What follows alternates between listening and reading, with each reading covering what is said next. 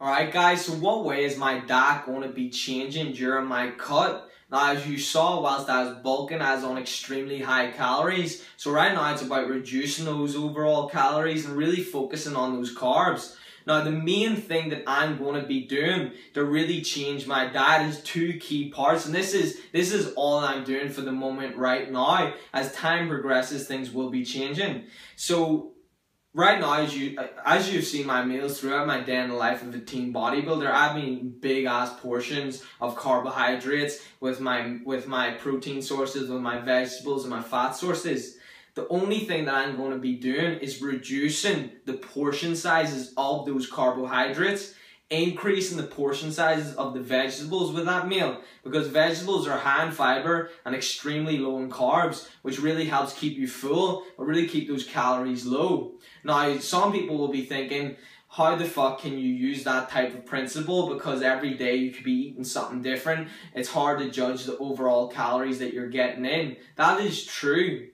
However, the past 2 times that I've got cut, I've used this method. It has worked very well and it is extremely easy, and that's the thing about getting results. You have to make it easy for yourself to do. So for me, first of all, reducing my overall size of my meals is going to play a big part in that, and the second part is I'm going to be eating a lot cleaner. You know, I'm going to be choosing a lot of whole grain, you know, the brown rice products, the whole wheat pasta, the whole wheat bread, some sweet potatoes, even the white potatoes. You know, the white potatoes still have a lot of starch and fiber in them, which is really going to help fill you up. I'm also going to be staying away from processed foods. Whenever you eat a lot of processed meats, processed carbs, it's really easy to overindulge in them. But see, whenever you're cooking your meats from scratch, whenever you're cooking your carbohydrates from scratch, it's really easy to monitor the amount of fats are going to be in that meal, the amount of carbs that are going to be in that meal. So by eating clean, reducing the carbs, that's all I'm going to be doing.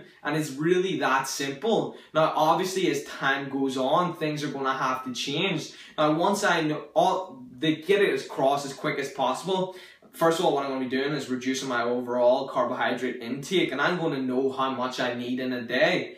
However, the main thing that I'm going to be doing is focusing on trying to keep those calories as low as I can in a day. Keep the protein high and the calories low and the carbohydrates low.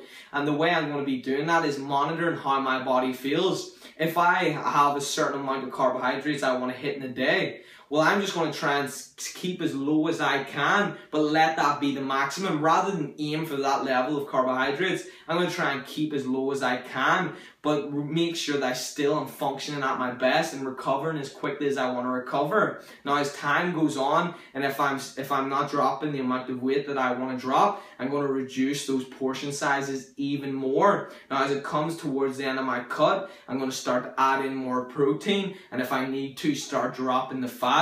But it's important that you keep your fats high to help with hormone production. It's a lot easier to drop away those carbs, but don't just go zero carbs. It's going to be over time. I'm going to start to really get those results.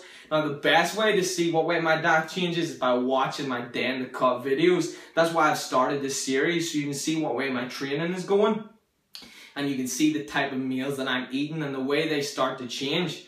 There's no need to make this video too long. I'm just going to be reducing portion sizes, eating cleaner. What I won't be doing is I won't be cutting my macros. I don't use If It Fits Your macros.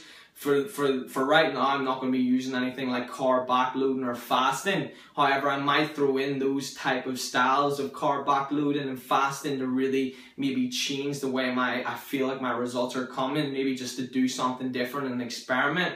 However, for right now, it's going to be very basic and simple. I'm just going to continue to progress with that. There you have it, guys.